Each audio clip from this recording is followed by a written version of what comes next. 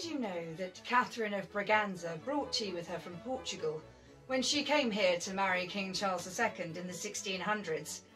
Portuguese traders had discovered it in the Far East, and its exoticism and high prices made it very popular amongst the aristocratic circles. Now, tea was served in the coffee houses, where women were not allowed to go. But soon the coffee houses had the idea of selling leaf tea to take home, and soon the great tea-drinking revolution of Britain began. Tea spread all over the country, and it was served in the most opulent of houses to the poorest of dwellings. Lords, ladies, servants, sailors and farmers enjoyed a cup of tea. I even heard a gentleman from Nottingham say that even an old washerwoman feels she has not had a proper breakfast until she has had a cup of tea and a slice of hot buttered white bread. Now, most of the tea, all of the tea we get here today comes from China, and it is brought over by the East India Company, who have the monopoly on trade. I should add that tea is so very expensive because of the exorbitant taxes that are placed on it, but more of that in a moment. Now, when these ships are on their way back from China, the sailors are quite often given a little space on board ship to buy items for private enterprise, and most of them choose tea. You see, it's light and it's easy to transport. It comes in things like this, the tea knot, or more often than not, in the tea brick. But they do not sell it legally. No, no. As the ship comes closer to the coastal area, they are met by smugglers' boats, and the tea is offloaded, hidden under oilskins and rowed to shore. Now, we often think of smugglers, don't we, as being involved with rum and alcohol, lace and silk, but actually it is tea that is their most lucrative item. And because they sell it without the tax being added onto it, it has meant that tea drinking has spread all over the country. Smugglers can be cruel and barbaric people, but many of us are prepared to overlook that in order to get our favourite drink. Why then, you may ask, would you bother buying the proper tea at all if the smuggler's tea is so cheap? Well, the answer, my dear friends, is taste.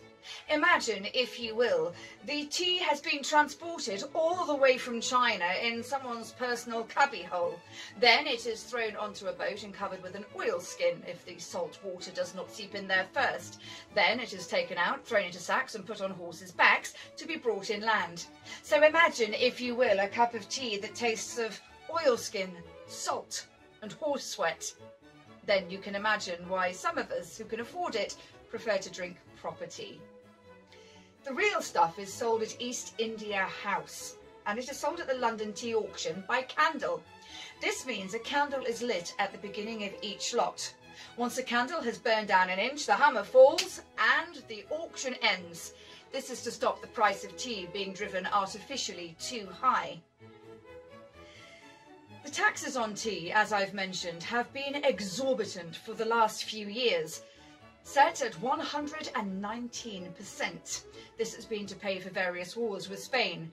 But eventually our good Prime Minister, William Pitt the Younger, has brought in the Commutation Act, and that has slashed the tax on tea down to 12.5%, the 0.5% being the tax paid on entry, the customs duty, if you like.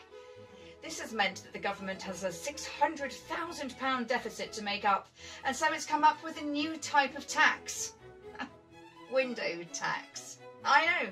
It has given rise to the everlasting question, what actually constitutes a window? And it has brought things to a head. There is now something far more dangerous than expense on tea. It is something called adulteration.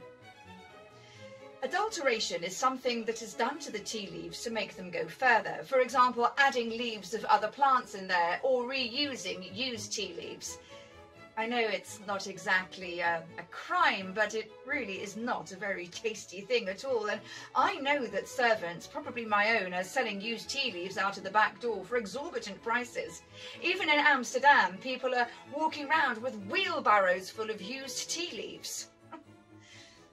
I suppose there may be some life left in them, but I can't really begin to imagine what that must taste like.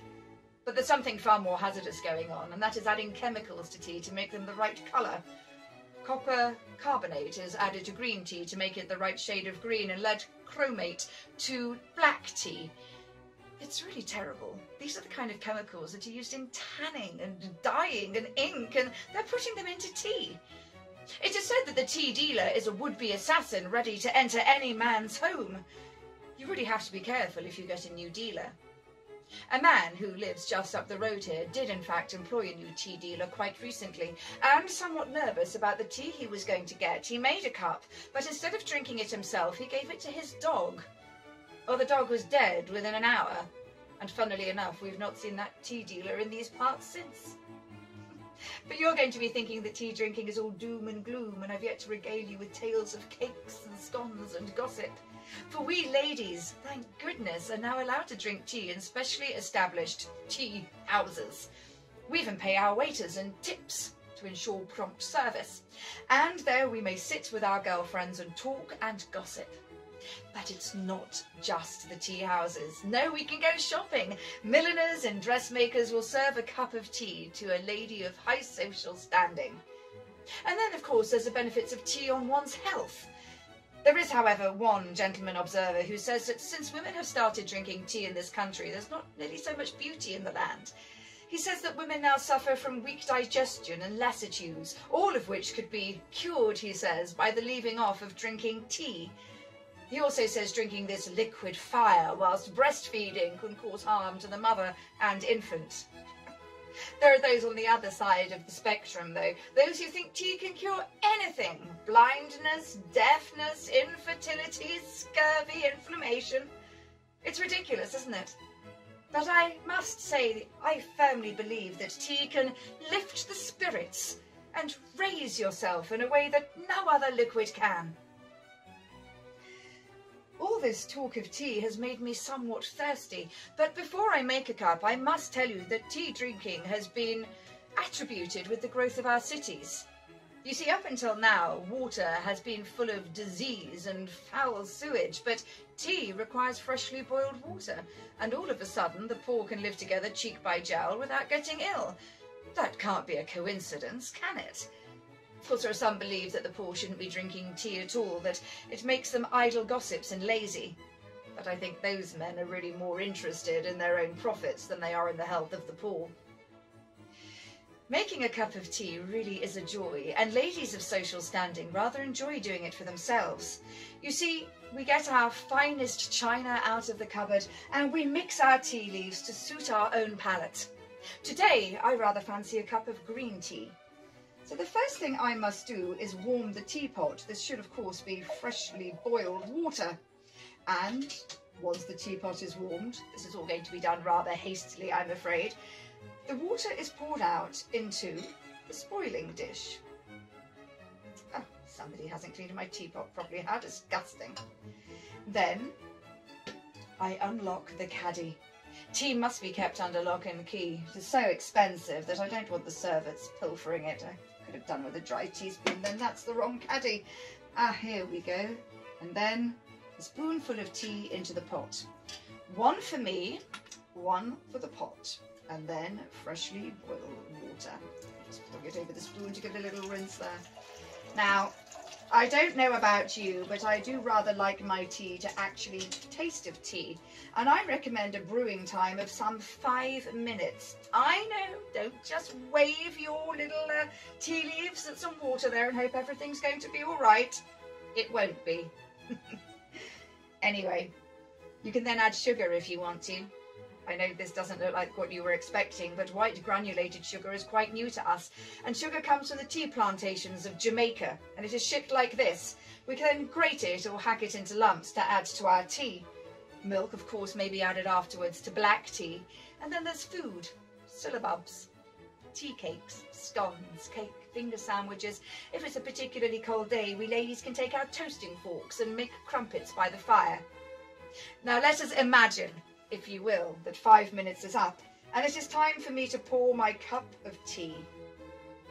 This, as I say, is green tea or gunpowder tea. The leaves unfurl to give off the most wonderful flavour. And so there you have it, a perfect cup of tea for the Regency lady.